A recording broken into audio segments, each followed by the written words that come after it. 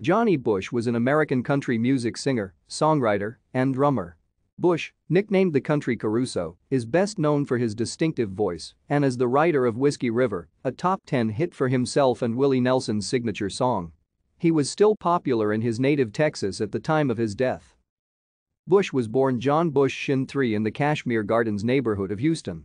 He listened to the western swing music of Bob Wills and his Texas Playboys and the honky-tonk sounds of artists such as Ernest Tubb, Lefty Frizzell, and Hank Thompson.